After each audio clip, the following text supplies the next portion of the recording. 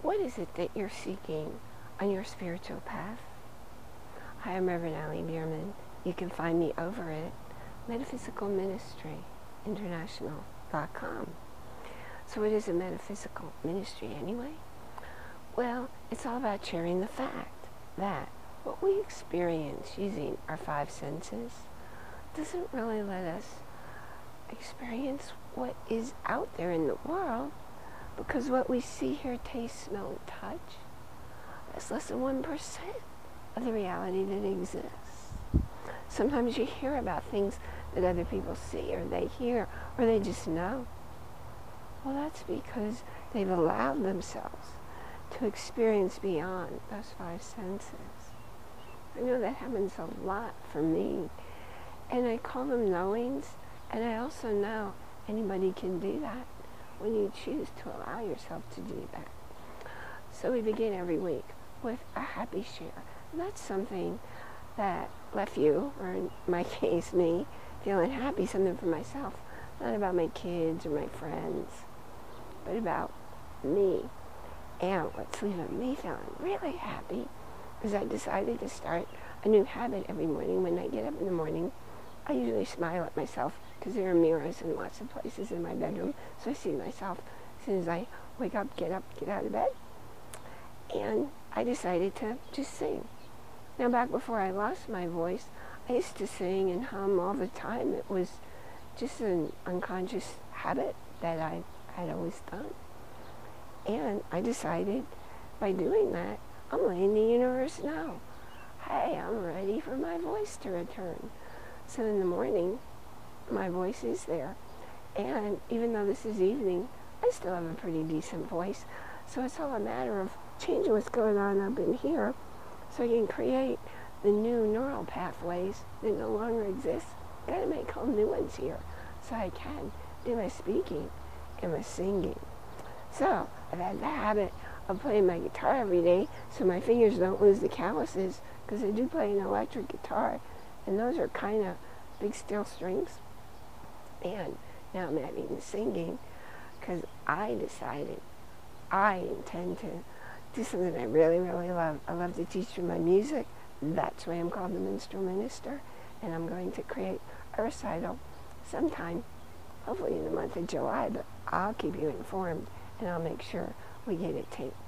So, what I want to do something a little bit different today is ask you exactly, why are you here? What is it you're looking for? Why are you seeking out a metaphysical ministry, a spiritual ministry? What are your exact questions?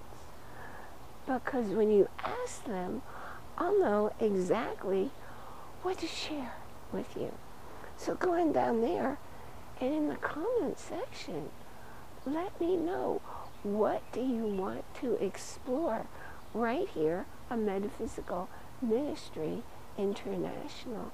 And that way, whatever it is, I'll be hitting right on target for you. Now, if you're on our ministry page and you look up there, you'll see the Hold the Space page 4.